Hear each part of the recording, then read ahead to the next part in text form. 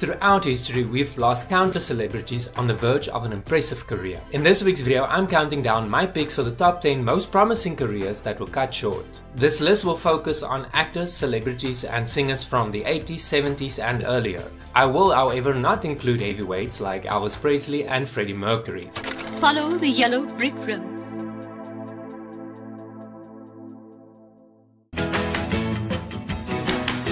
Eddie Cochran was an American rock and roll musician whose songs resonated with teenage frustration and desire during the mid-1950s and early 1960s, making him one of the first teen idols in recorded history. He experimented with multi-track recording, distortion techniques and overdubbing, even on his earlier singles, making his music experimental and fundamental in the evolution of music. We have to watch the television. Just like I promised you, here he is back again, Eddie Cochran, one of America's top rock and rollers. Eddie? His public image as a sharply dressed, attractive young man further epitomized him as one of the standout acts of his era. Tragically, Cochran's life was cut short when he died at the age of 21 in a road accident during his British tour with Gene Vincent on April 17, 1960.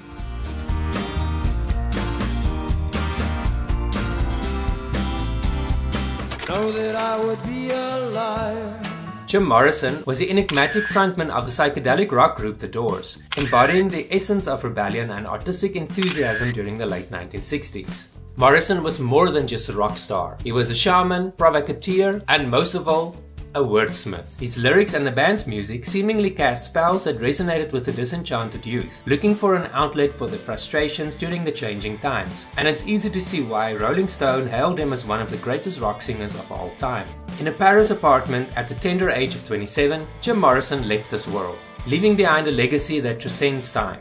His death remains shrouded in mystery, with conflicting witness reports and no official autopsy.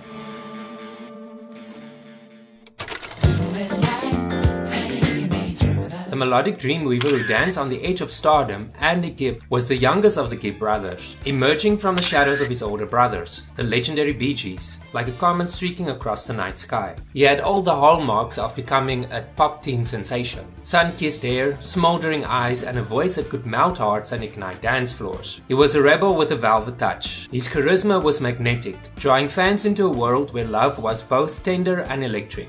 And when he co-hosted the glitzy American TV show Solid Gold, he became the golden boy of the airwaves. But behind the spotlight, Andy was battling demons of addiction that whispered in his ear and depression that darkened his soul. The same heart that sang love songs also harbored pain that the world was unaware of. And then on March 10, 1988, just 5 days after his 30th birthday, the music stopped. Did you know I have a second channel? That's right, my second channel consists of original content, as well as me exploring the area that I live in, as well as some dad jokes. Ever wondered why golfers carry 2 pairs of pants? It's in case they get a hole in one. So what are you waiting for? Go on, check out my second channel. A link to that channel is in the description of this video. A true rebel with a script, a working class poet of the silver screen, John Garfield didn't just wear his heart on his sleeves, he flung all of his personality into the spotlight, bruised and unapologetic when he played a role. Frankly, the first is money, but the second reason is my brother. If you don't know who he was, just imagine him. Dark eyes, 5 o'clock shadow, and a voice that could ignite a cigarette from across the room. He could interpret a script better than most of his co-stars, and he could transform into anyone. The boxer at the gym, the crooner on the radio, the gang leader with a secret. And then the HUNKS came, with a witch hunt for the alleged communists in 1947. Garfield stood before the committee, refusing to betray his colleagues. The price?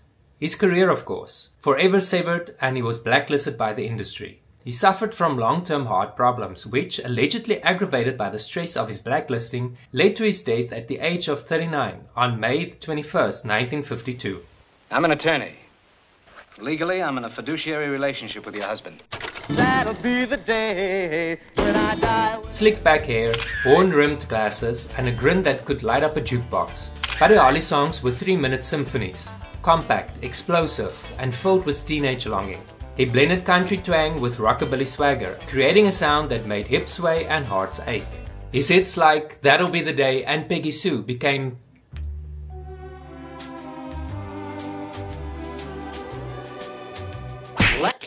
Try that again. His hits like That'll Be the Day and Peggy Sue became anthems for the younger generation yearning to break free. Buddy Holly was a pioneer of rock and roll music, with the world at his feet and fans screaming to be in his arms. But good things never last.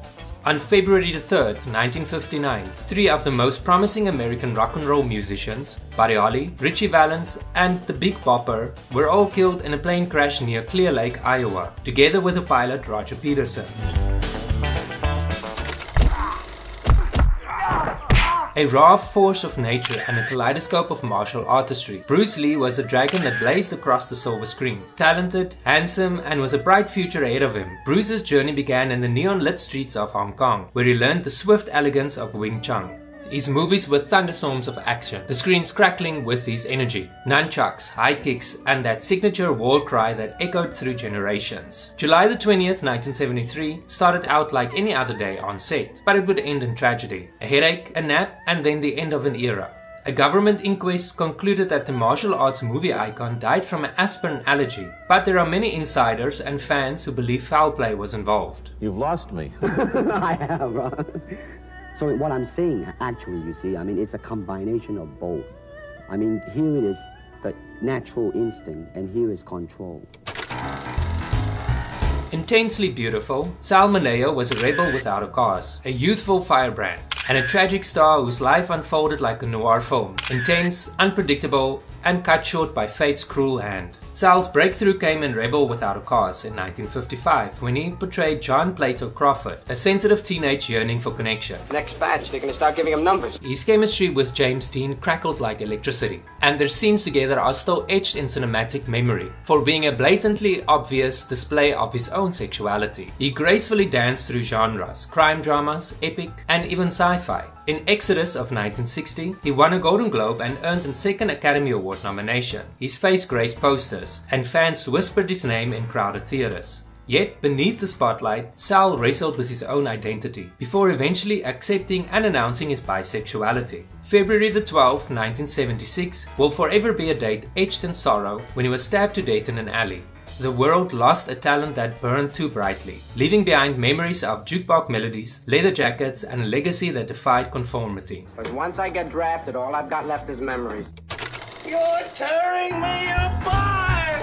James Dean refused to live life with one hand tied behind his back, a subtle hint to his own sexuality according to a lot of people. His roles typified teenage disillusionment and social estrangement of the time, and he quickly became a symbol of confused, restless, and idealistic youth of the 1950s, particularly thanks to his role in the iconic movie Rebel Without a Cause alongside Sal Mineo. The James Dean mystique continues to flourish into the 21st century, with people still fascinated by the actor who refused to fit the mold of what Hollywood was back in the 1950s. On September 30th, 1955, Dean died in a motor accident at the age of 24. He only had 8 movies to his name when he left this world, but his impact was seismic. His legacy endures, a symbol of youth, rebellion, and the eternal question, what if? Rudolph Valentino was a sex symbol of the 1920s, known as the Latin lover, the great lover, or simply Valentino. He danced the tango with destiny in every role that he took, his eyes promising both passion and peril on screen, making audiences fluster and fall in love. He was one of the first public figures to face scrutiny and speculation about his sexuality. Sure, there are people that said he was gay, but there are also people that said that it's just hogwash and that he was straight. I did a video about this in the past. If you want to check out that video, I will put a link to that video in the description of this video. Valentino died on August 23rd, 1926 at the age of 31, from a medical condition which would later become known as Valentino syndrome, a pain presenting in the right lower quadrant of the abdomen caused by a duodenal ulcer. An estimated 100,000 people lined the streets of Manhattan to pay their respects at his funeral, and bereaved fans even took their own lives according to some sources. Many of his movies are considered to be lost films, but his legacy remains as a true testament of his talent.